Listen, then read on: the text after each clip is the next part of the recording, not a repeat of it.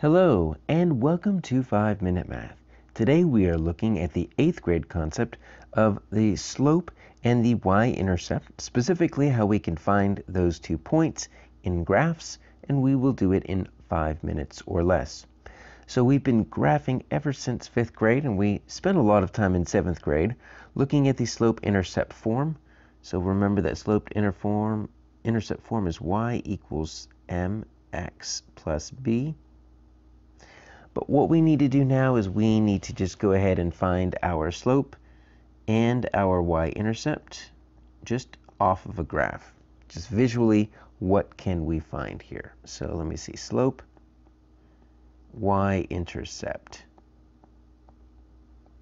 Now I always, if I have the choice, always like to find that y-intercept first, simply because it's usually pretty easy. So here's our y-axis right here. So let's go ahead and label that.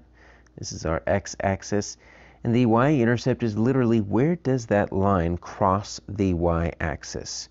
So if x equals 0, then our y is going to be, and we find it right here, it's right there at -1. So our y-intercept is -1. Because we would use the coordinate pair 0, -1. So if x is 0, what is y? And in this case, -1. Super easy. Slope takes a little bit of calculation here.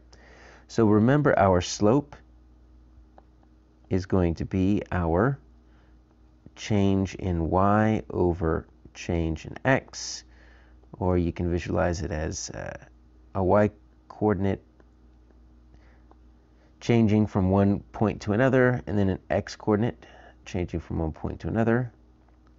And some people like to just think of rise over run. Rise, that's your y-coordinates going up and down. Run, that's your x-coordinates going side to side. So we've got 2 points here, but they're not labeled. So let's go ahead and just put some xy coordinates on here. So this one is going to be 4, -3.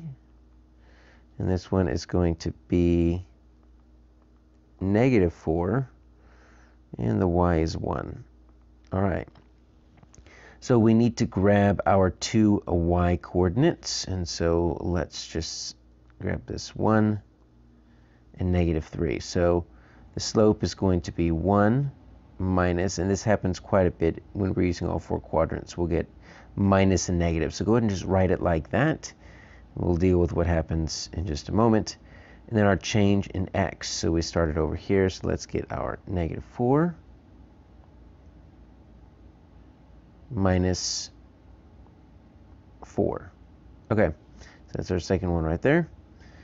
All right, so what we have here is we have 1 minus -3. So remember, 2 negatives make a positive. So really it's 1 plus 3.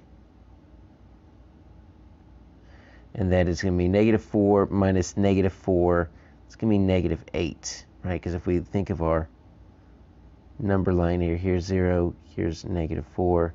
Negative minus still goes to the left, right? So we're going to jump all the way over here to -8. It's like adding, but they're just negatives.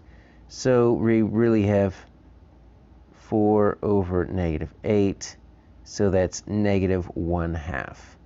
So our slope looks to be slightly going down from left to right, -1/2, or we could say -0.5. Now you might be thinking, what if you change the order of the y? What we did this as our first point right here.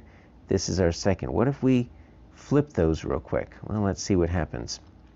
Instead of 1 minus -3, what if we did -3 minus 1?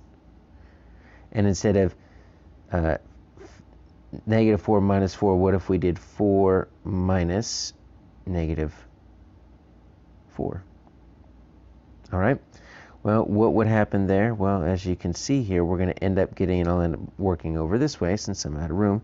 That's going to be -4. 4 minus -4, that's the same as 4 plus 4. Look at that. -4 minus 8. That's still going to equal -1/2. So it doesn't really matter which order you take the y's and x's as long as you do the same thing. And there's our answer. Our slope is -0.5. Our y-intercept is -1.